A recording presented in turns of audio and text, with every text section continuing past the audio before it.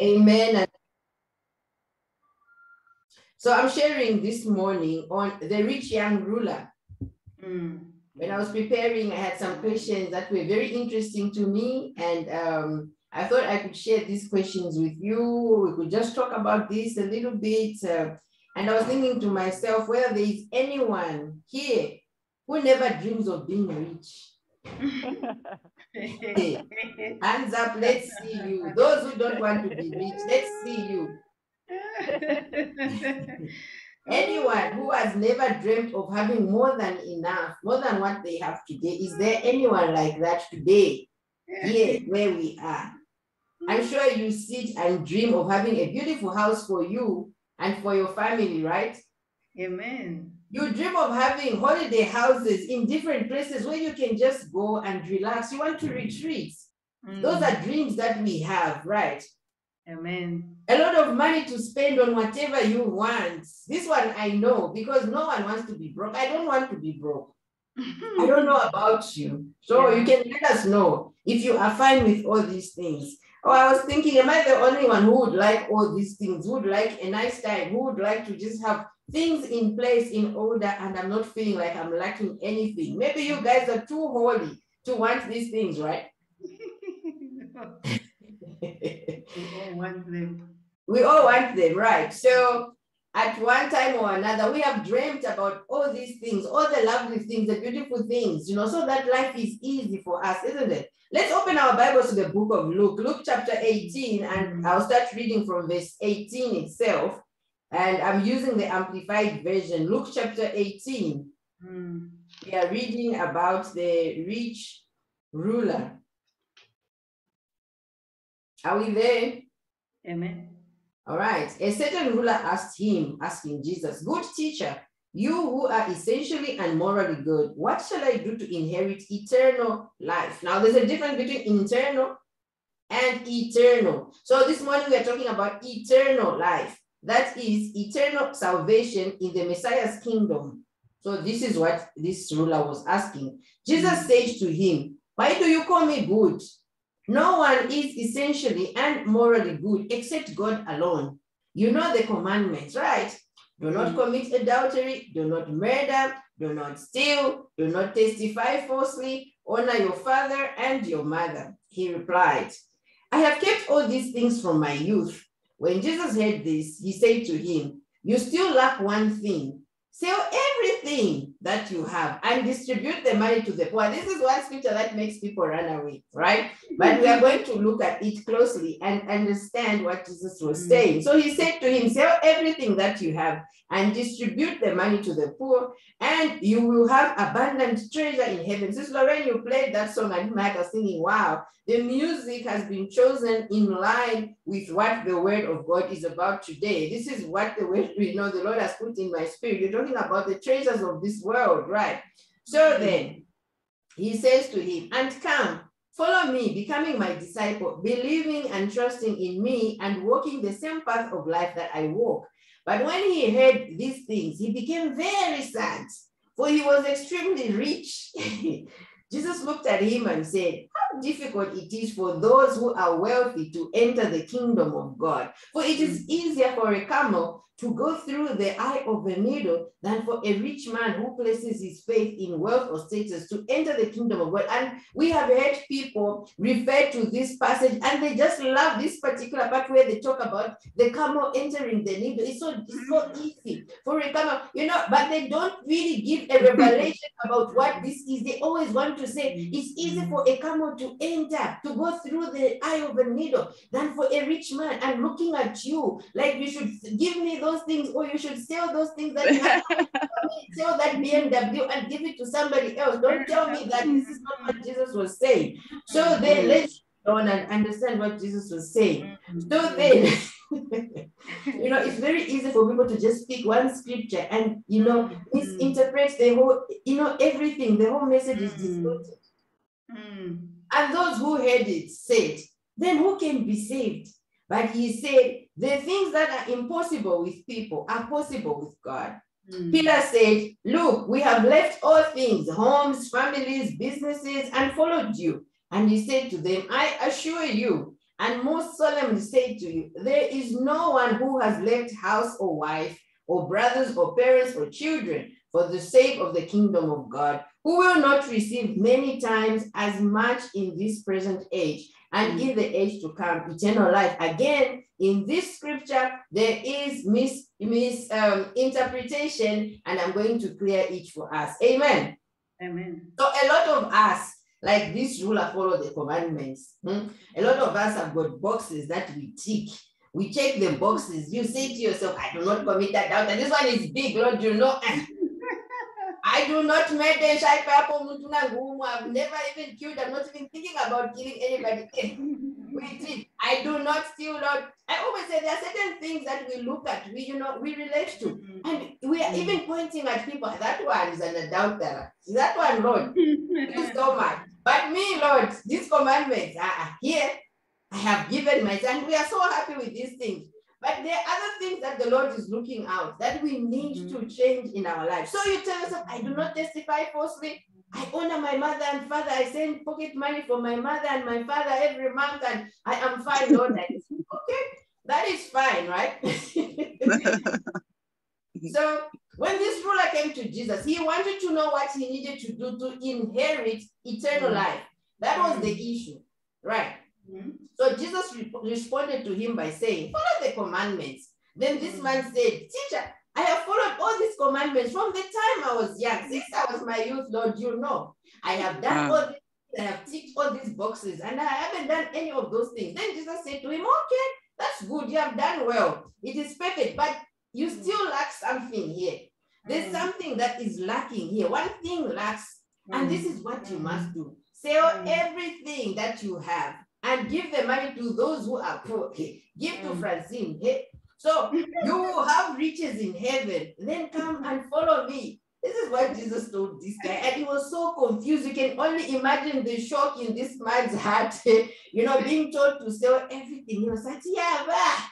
Oh my goodness. Why did I even ask to know about eternal life if I was going to be told all this? Why did I even ask? I'm sure this is what was happening in his mind. We know these things. We are human beings, right? Unless you people don't think about these things, I'm human. And there are times when I say, Lord, this.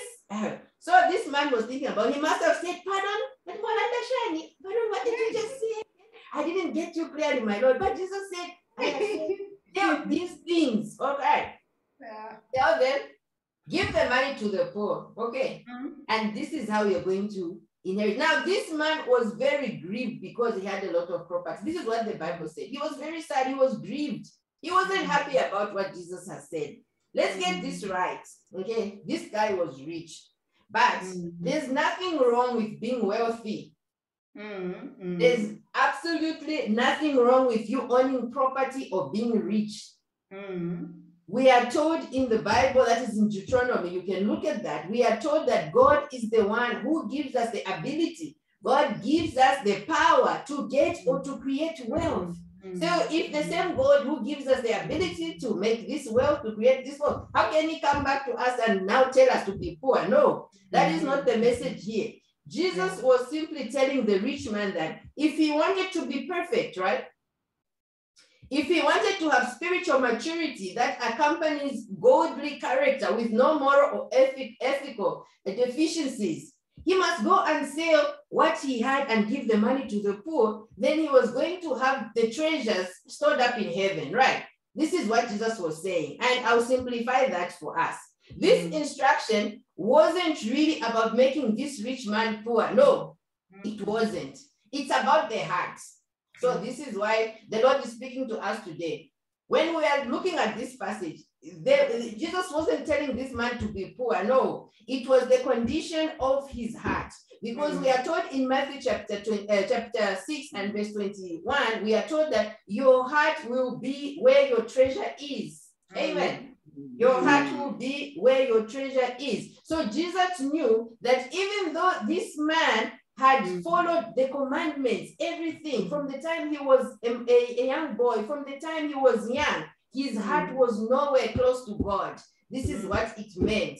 Right. So it had nothing to do with the wealth. There's nothing wrong with you having that BMW, with you having that Jaguar. I want to mention all the nice things, with you driving the G-Wagon. There's nothing wrong with you staying in a very expensive area. There's nothing wrong with you owning a jet. It is just the condition of the heart. This is what it means. Amen. So those people who come and tell you, my sister, my brother, you don't have to own this and that, it is wrong. It is misinterpretation. You have the power to create wealth and enjoy your wealth. Amen. Amen. So this man's heart was nowhere close to God. That is why Jesus told him that. So this young ruler owned much property and had many possessions, which he treasured more than his relationship with God. Amen. Basically, that was it. This was the problem, and this is why Jesus told him to sell what he had. He wanted him to put his relationship with God first before his property and everything else that he owned. Amen. Yeah. Amen. Amen. And this is a common mistake. It's a common mistake. It's something that most people do. If your job is more important than your relationship with God, then you are doing it all wrong. Basically, this is the point that Jesus is saying here. It doesn't mean you should quit your job, please. You don't quit your job. You stay in that job, but your job must come after you have had that relationship with God, right? It just means that God must come first in your life. It's the same with your spouse, your children, and the rest of your family. Yes. I just want to mention this. Let's quickly go to verse 28 of the same chapter. Let's go back to verse 28. Peter said, look, we have left all things, homes, families, businesses, and all. Do you remember the disciples when they followed him? They left everything behind, right? And he said to them, I assure you and most solemnly say to you, there is no one who has left house or wife or brothers or parents or children for the sake of the kingdom of God, who will not receive many times as much in this present age today and in the age to come, which is eternal life. This is what Jesus responded. Jesus didn't mean you must abandon your family. No, that is misinterpretation. He did not mean you must abandon your children. This is not the teaching. It's about putting God first in your life before your family. God must come first before your husband or your wife. God must come first before anything. That is what it means. I remember this church some years ago in Zambia. I attended this church just for a short time when I gave my life to the Lord. I went there because the person who led me to the Lord was going to that church. So after leading me to the Lord, they asked me, which church do you go to? You know how it is. Do you have a church? And I said, I go to the, oh, would you like to visit our church? Okay, then fine. I went to visit this church, right? But while at that church, I learned that most people had left their families. Believe me, this story nobody told me. I was there and I saw them. And there was one man in particular who I knew.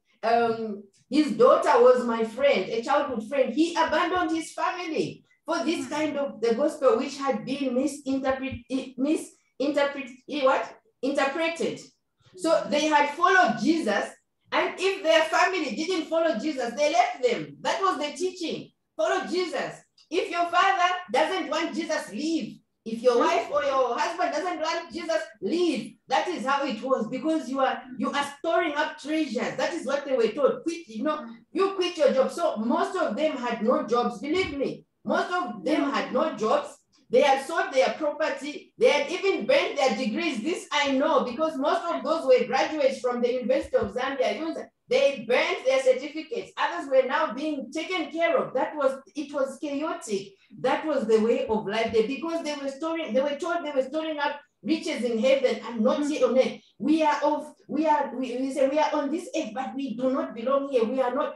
Everything was misinterpreted, but you know what? God quickly removed me from that church. I didn't stay there long because by now I don't know what would have happened to me. You know, God loved me so much that I was a young Christian, very immature spiritually, but I was able to see that was wrong. There was no way I was going to abandon my family. There was no way I was going to quit my job and all those things that were being, but the people who were there believed it was the gospel. They had been they had been misled.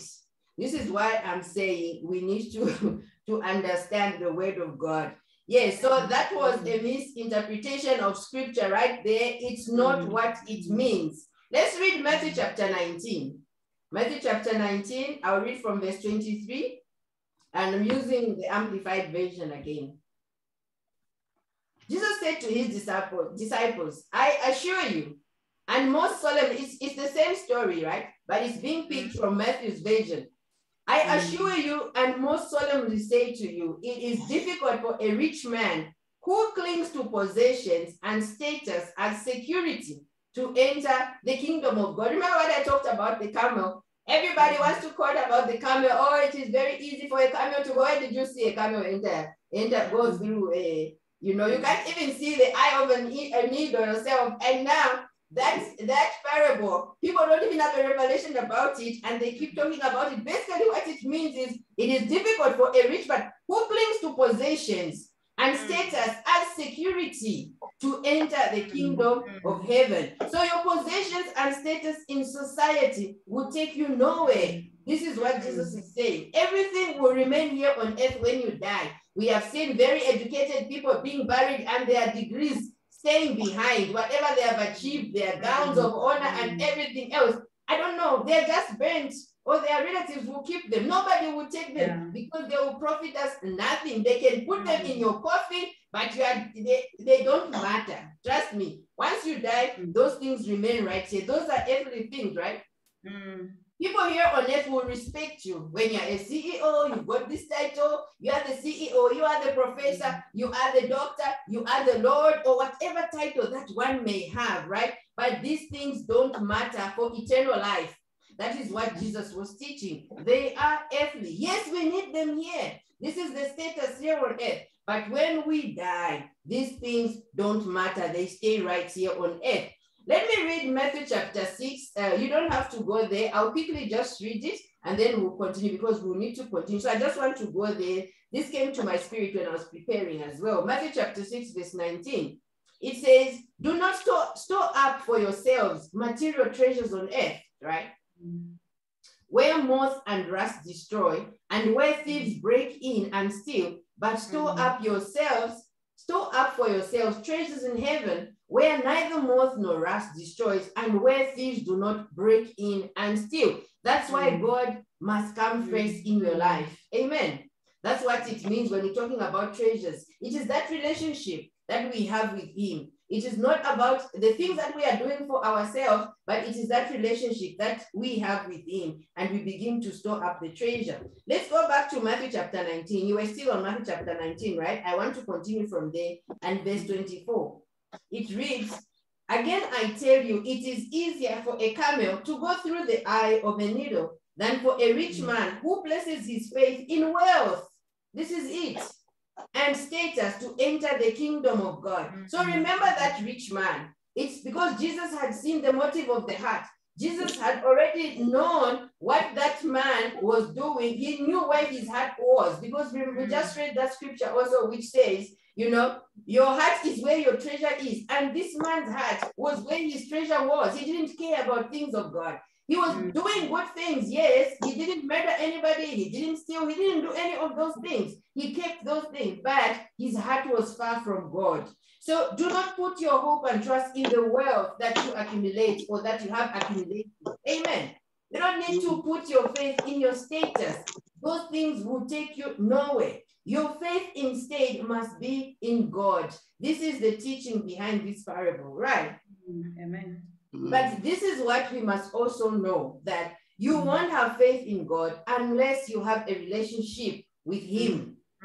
So faith comes by hearing, and hearing by the word of God. So the more we hear the word of God, we are in a relationship with him, we fellowship with him, right?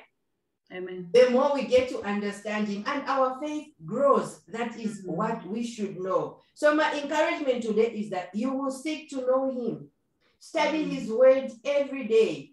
Fellowship with him every day. So this passage about the rich young ruler should not scare you each time you come across it. Each time you hear anybody preaching about it, don't say, hey, now I have to sell my sports car. A lot of people don't like it because when it's being stored, it's almost like attacking people who are successful, people who are wealthy. And it makes those wealthy people feel uncomfortable. There's nothing wrong with us, you know, attaining a certain status in society. There's absolutely nothing wrong, but it's used to attack people that are doing well. So you are afraid that every time they read it, that you know, you are shrinking. But when you see this, it doesn't mean you can't be rich if you follow Jesus. It doesn't mean that. Remember, I mentioned earlier that it is God who gives us the ability. He gives us the power to get wealth. Go ahead and be wealthy. It's perfectly fine. Come and testify to us what the Lord has done, how much breakthrough you've had, how He has blessed you financially, how your business is doing well. Go ahead and do all those things to the glory of God. Amen. There's nothing wrong. The teaching here is that, you know, to inherit eternal life, you must be willing to put away the things of the world, you know, and love the Lord with all your heart, with all your soul, and all your mind. And love your neighbor as you love yourself. That is the teaching behind. Seek ye first the kingdom of God first. And all these things will be added unto you. So if you want to, you know, to inherit eternal life, really, what Jesus was saying is you must be willing to put away all these things, you know, the worldly things. And you must pursue God's heart, you know, serve Him with all your heart, with all your mind, with all your soul, with your strength, and love your neighbor as you love yourself. That's why He said, go and sell these things and give to the poor. It's about loving the person next to us. That is what it means. And the reminder here is that your relationship with God must come before anything else. Amen. Amen and amen. I trust that you have enjoyed this message, and that, you know, you have learned or you have refreshed your mind about what Jesus really